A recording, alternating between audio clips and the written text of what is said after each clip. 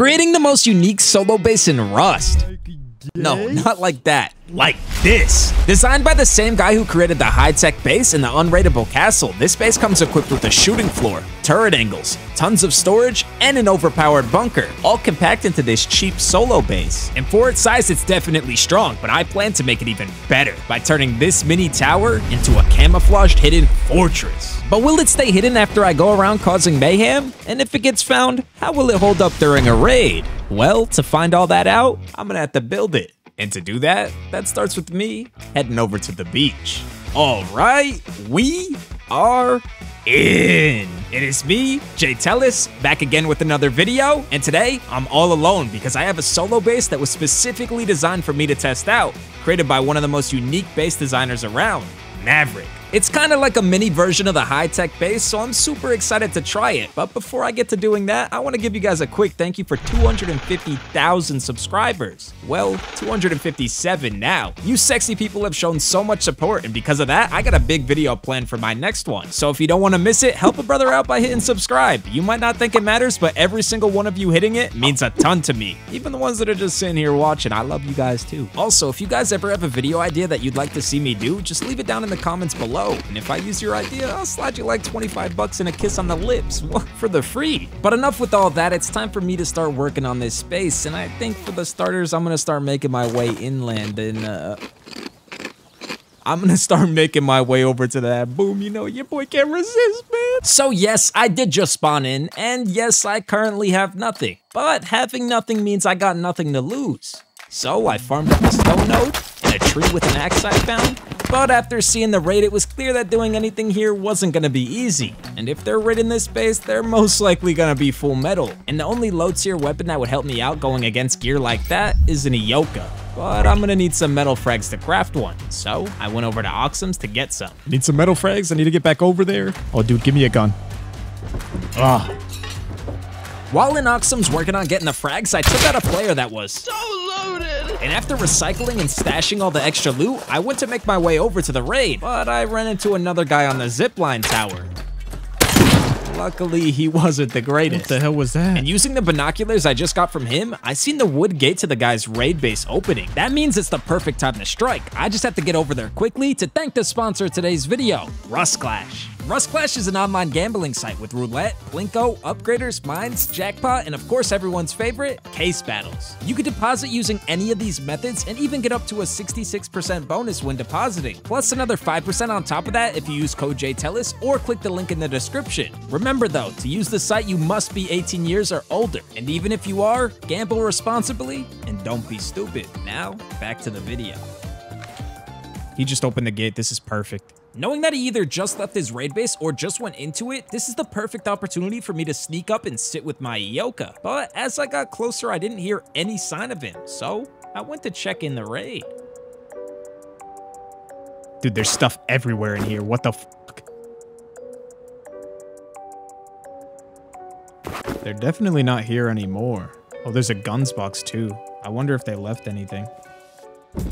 Oh my god! I just gotta grab everything and get the hell out of here. Dude, there is stuff all over the ground, bro. I can't hold all this. What do I do? Bro, there's... Oh my god. I don't know where he is right now, but... Do I wait? Nah, I gotta go, bro. Oh my god, what did I just do? You might be wondering, how the hell did you just do that? Well, what I'm assuming is when I spotted that gate opening, that must have been the raider leaving to transfer loot over to his base. And in that small gap of him depoting, it left an opportunity for me to sneak in and steal everything left. Oh my god, bro, what did I just do?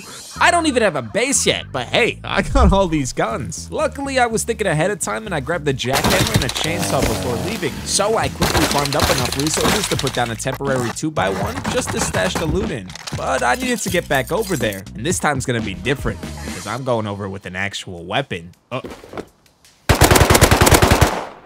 That must have been him coming back.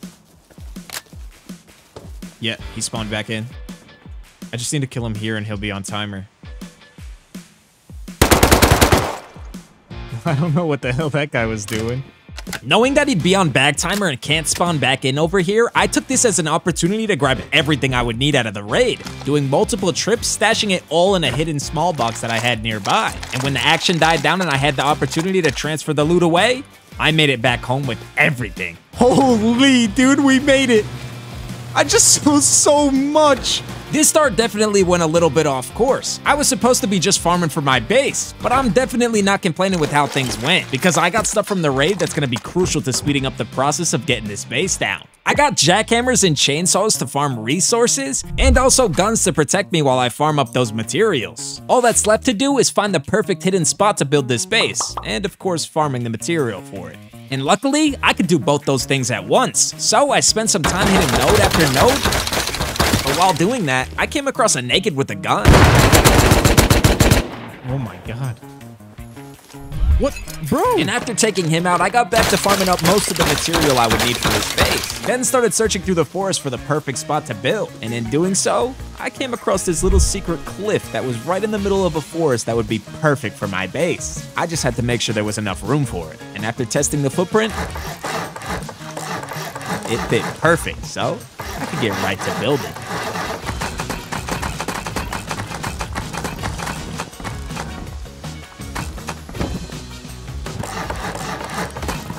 All right, this should be the bunker. If I put a half wall and then this, I think it should work. I don't know if I put this. I finished up building as much of the base as I possibly could with the farm I had right now and transferred over most of the loot from the 2x1. But I'm still gonna need some more farm if I want to finish this base completely. I just was gonna have to wait, because while I was transferring loot, somebody took heli nearby. And I needed to go see what kind of neighbors I was moving in next to. All right, well, I gotta go check that out. And after getting over there, it wasn't long before I seen the base of the guys that probably took heli. From the looks of it, these guys could definitely be a problem. How big of a problem? Well, I don't know that just yet. There's only one way for me to find that out, and that starts with me introducing myself. Dude, he has no clue I'm here. He's just looking at the heli. I just gotta get to the gate. No. No, stop, Mr. Pig. Oh. Oh, I'm about to turn you into the meanest pork chop. Oh. Wait, he's not shooting at me. Does he not know I'm here? No way this guy's this stupid. I think he lived. Come on, peek again. Oh. Dude, these kids are coming out of thin air. Come on. Peek again. What? Someone behind me? Bro, who the hell is this guy? Wobber? Alright, so I may have died there, but that didn't matter to me, because I wasn't going over there for PvP. I was going over there for information. And you might be asking yourself, what did he learn from that interaction? Well, from my visit, I can confirm that there are at least 3 to 4 people living in their base, and they were definitely geared. So I'm gonna need to ensure this group doesn't find my base location until it's fully set up, or I'm gonna be in some big trouble. Luckily, I built in a really thick forest, so it shouldn't be easy to find. Although after me being a nuisance, they'll probably be looking around the area for my base. So taking a little break to let things cool down in the area will probably be the best option for me right now. And when I came back, I heard some shots popping off at a base. And when I took a closer look, I could hear them talking to each other. Don't move back, because I don't want I need my kit back. I'm gonna need my kit back, my boy. No, Kind of wearing my kit, bro. Apparently, the older guy in this situation just raided them and stole most of their stuff, but somehow the kids got the base back before the guy could get all the loot out of it, and the older guy was not happy about that, so he was threatening to raid back in unless they let him inside. You can open this now, so I can get to your bottom core, because I didn't get, take anything out of there before, or I can just raid it if you guys want to do that. This guy's an absolute dick. Alright. The younger kid who just got raided seemed to be newer to the game and really didn't want to lose his base, so he complied with what the guy was telling him to do. But the way this older guy was talking to him didn't sit right with me, so I decided to wait around for him to come out and say hello. Appreciate you guys. You guys have a good one. Yeah, you're welcome.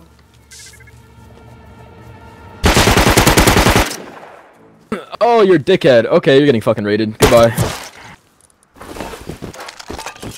Huh? What happened? Just hearing him get so angry when he died and the ego when he said, Ked, okay, you're getting fucking raided. Goodbye. made waiting outside so worth it. It also made me want to figure out where he lives, but with such an ego, he's definitely not solo. And if his group is raiding in this area and is that big of a threat, I can only think of one base that would be big enough to the point where just threatening a raid would make them comply. And that's the group that I was just messing with over at the heli. Don't get me wrong, I'm not 100% sure, but I'm definitely gonna keep my eye out for his name. And little did I know how soon I'd be seeing him again, because just as I was about to go out to farm the rest of the resources to finish my base, I heard some shots popping off nearby.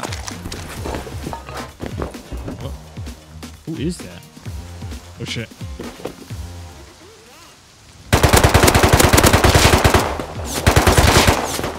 Oh shit. Oh.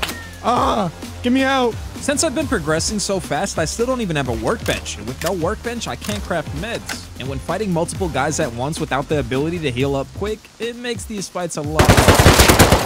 God damn, I need meds! But just dying once isn't gonna make me give up. I knew I could do something here. So, I grabbed another kit and went right back. Oh. Oh, he's dead.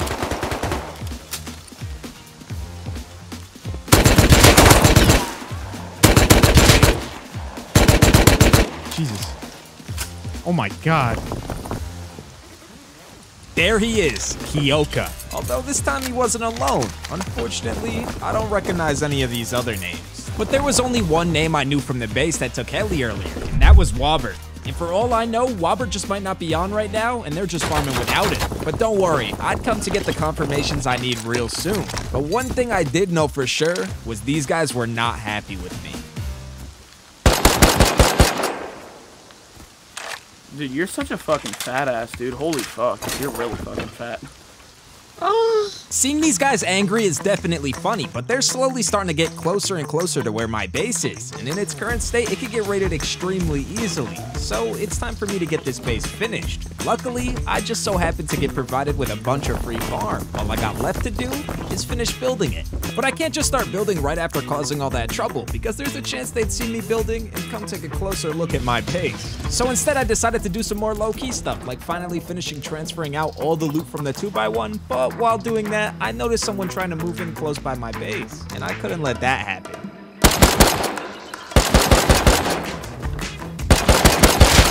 What the hell are these guys doing, bro? Fuck you, fuck you, fuck you, fuck you. Killing nakeds, have fun. I will have fun. I also noticed a torch or a campfire quickly go on in what looked to be a decayed base, so I figured I'd go check that out too, because I didn't remember that base being opened earlier. I swear I just seen something. Yep. What the? Okay.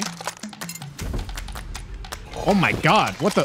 I don't know who the hell was living in this base before I came across it, but they were absolutely loaded. Rest in peace to the poor guy who turned his torch on by mistake, but this is a huge W for me. I got a bunch of tier 3 guns, and I finally have a workbench now. I also feel like enough time has passed without a sign of Kyoka or the other guys, so I figured this would be the perfect time to start expanding the base. I chopped out the temporary wood ceiling, placed ladder hatches, finished construction on the shooting floor, and then the roof. At this point, the base is pretty much done and looks absolutely insane. I still plan to collect up metal fragments to turn this base completely green so it can really camouflage into the environment, but for now the base is strong even without the camouflage. At least, it should be. I didn't realize I made a big mistake when building this. Hold up. This can't be a double door.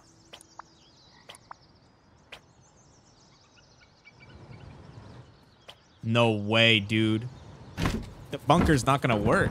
When building my base for easy access, I put a double door frame not thinking about the bunker. And in order for the bunker to work, it needs to be a single door because the single door blocks access to the outside, actually creating the bunker. It was a stupid mistake, but I have to fix it or this base is gonna be a lot weaker. The cheapest and quietest way to break this door frame is gonna be to use handmade shells with a pump shotgun. So I got right to doing that.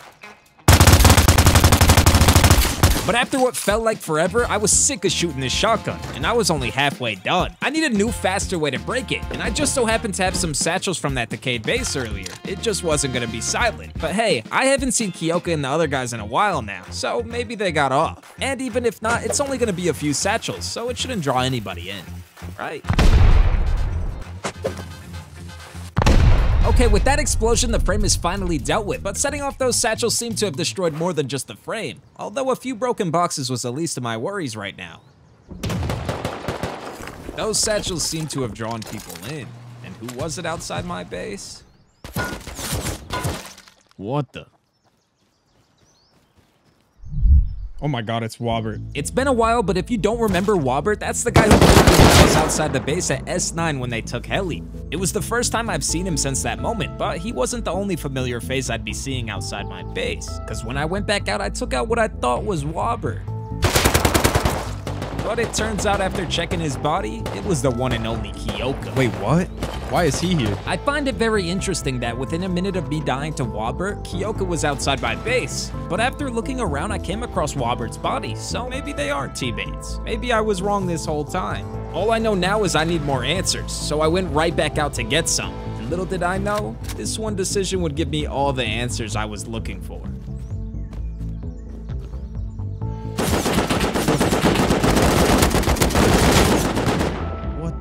Bro, where did these kids come from?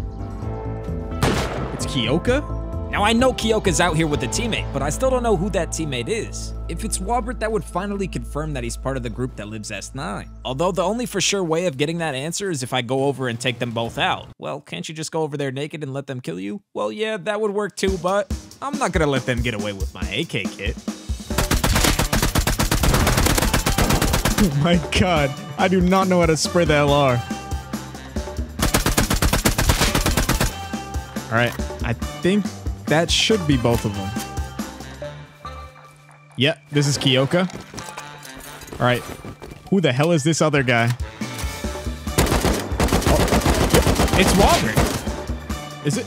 Yeah, it's fucking Wobbert, bro. After taking them both out, I finally have the confirmation that Wobbert is Kyoka's teammate, meaning that he's part of the group that lives at S9 or has some sort of association with them. But finding out this information is bittersweet, because yes, now I know where he lives, but I also just confirmed I've been pissing off the biggest group in my area. And they did kill me when I was walking out my front door. Hopefully they didn't realize it was me.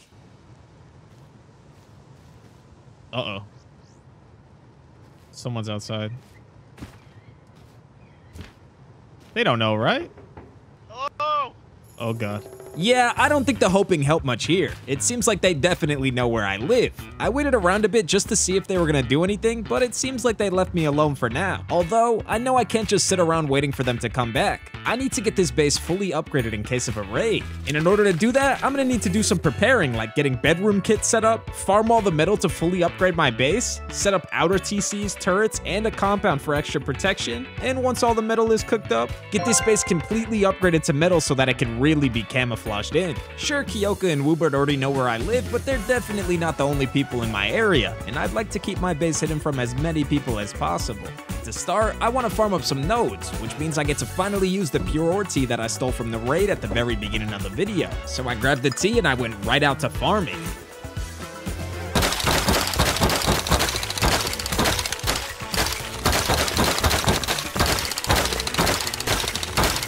I've only been farming for like 30 minutes, and this pure ore tea is nuts, dude.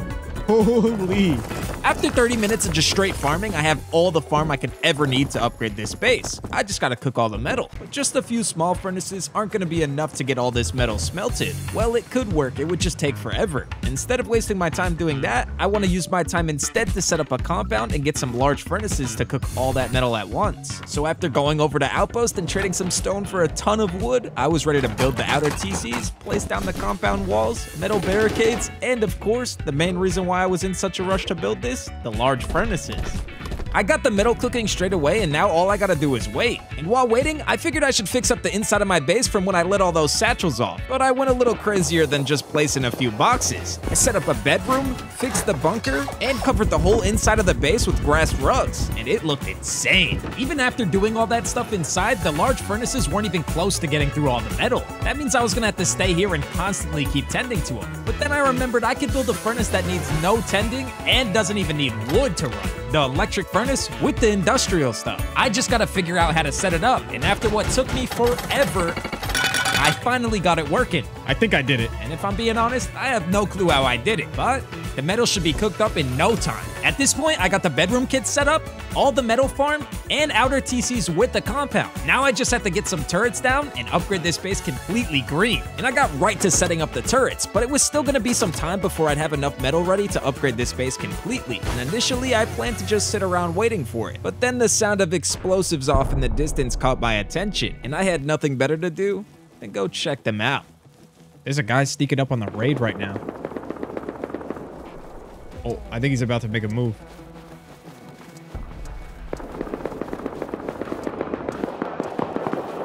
Yeah, he just killed him. Oh, shit. I think he's seen me. Bro! How did he not die? Oh, wait. He did die. I gotta get back over there. All right. If I'm the first one to make it here, the body should be, like, right around here somewhere. Oh, my God. How did I manage to make it here first? There's another body with rockets. What? I have no idea how I was the first one to make it back, but I'm definitely not complaining. If I had to guess, after the original raiders got killed, they rage quit. And the guy that I ended up trading with had no idea he killed me too. So I was able to just come back and get everything. Although, just in case they plan to come back, I'm not sticking around. Get me the hell out of here. Bro, what the fuck did I just do? Well, that's one way to kill some time, and it was the perfect amount too, because now I have all the metal frags I need to fully upgrade this base. So, I went right out to make it fully green. This is perfect. Dude, look at this thing. It blends right into the trees. Now with the base set up and hidden, I shouldn't have to worry about not being prepared for a raid. And I'm glad it's fully set up now, because I heard some rockets popping off in the distance, and after getting over there, I realized who it was raiding. Bro, I was just trying to creep up, man. This was the first time I've seen Wobbert since he was knocking at my door, and I can only assume the guy I took out before dying was Kyoka. But why are they raiding this random furnace base and not me? Maybe they're waiting until they could get a few more people on, or maybe I just haven't pissed them off enough. Let me go make sure they know that I'm the one that they should be worried about. All right, they're right on this. Oh my, bro, who is shooting me?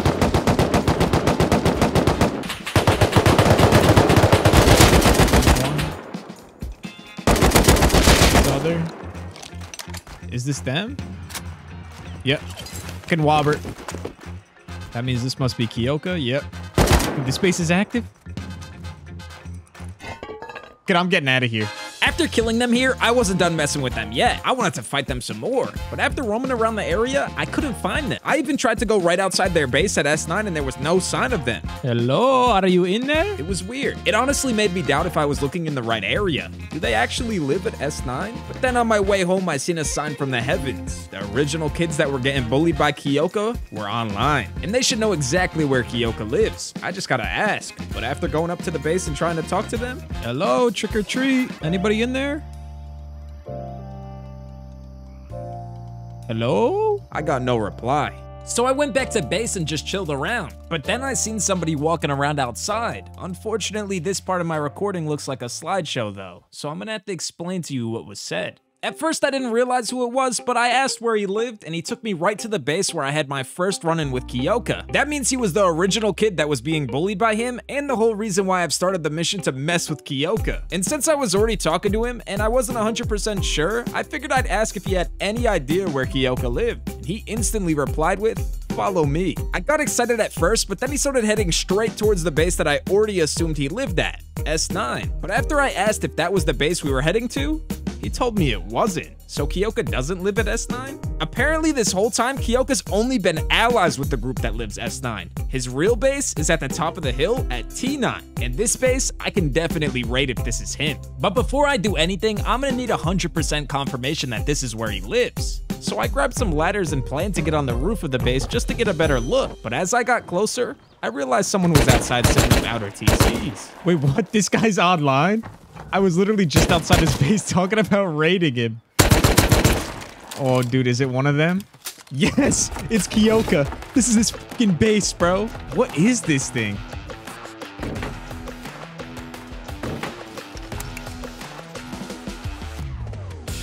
What's up, man? I'm here to inspect the inside of your base. Just let me on in. Bro, what the fuck are you doing, bro? I'm just here to do my inspection, you know. Let me What on wall is in. that? Oh, you need these walls? I got you. I got you. Just ask.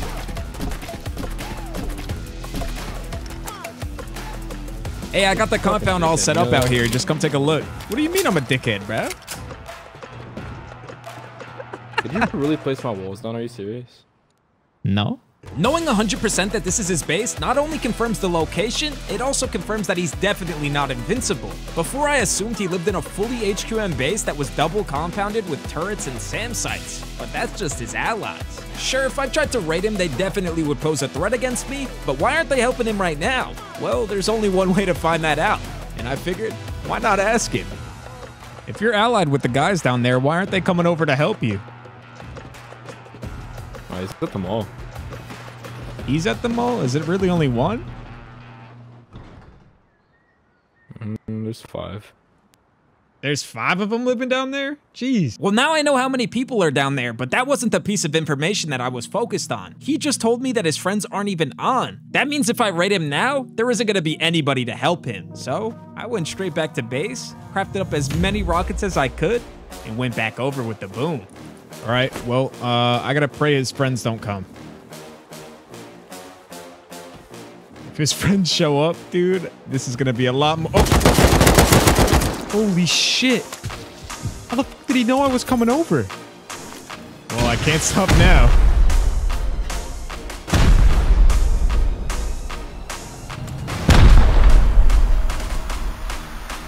What the fuck, man?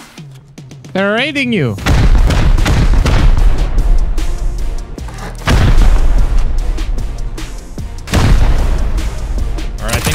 Should be right behind this door. Yep, TC.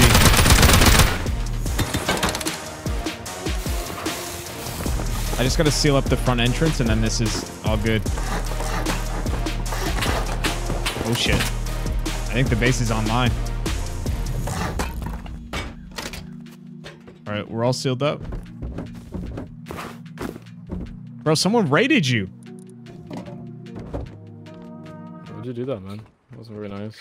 Kyoka finally got a taste of his own medicine, and it doesn't seem like he likes being on the receiving end. I mean, I can't blame him though. He was loaded, but now it's all mine. But this raid isn't over yet. I gotta get this loot out of the base and back to mine before his friends get on, or they'll just come raid back in and take everything back. But before leaving to transfer this loot, I spawned back at my base and walked over just to check if anybody was waiting outside. And I ran into Bernice sitting in the corner.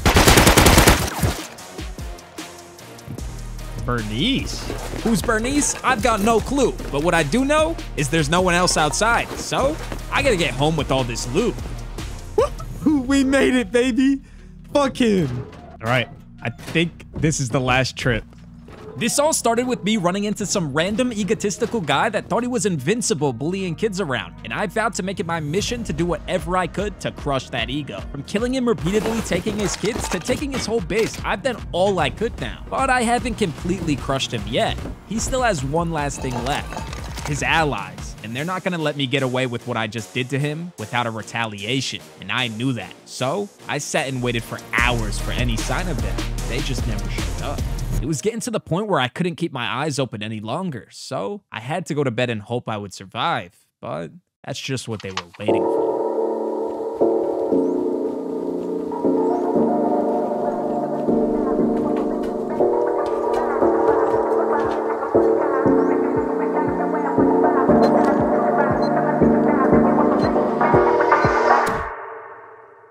Oh, dude, no way they never show up. I gotta... What? Bro, I got raided? What the... They raided through the roof? What the... Wait. They didn't get anything. They failed the offline raid, running at a boom just as they got to the bunker. All they got was the stuff that was in my drop boxes upstairs, but I transferred everything important into the core just before getting off. So, they got nothing. After patching up the damage they did, I went over to their base to try to talk to them, but they were nowhere to be found. So, I waited, and waited, and waited, and they never got back on. Raiding their friend and then failing to offline raid me must have been too big of a bruise to their egos, so they just quit. I stayed on the server for a few days after just checking on them, but nothing happened besides me watching their base decay. In the end, I didn't need numbers to beat these guys, and my base never needed to be hidden, because even with them knowing where I live, they still failed to raid it.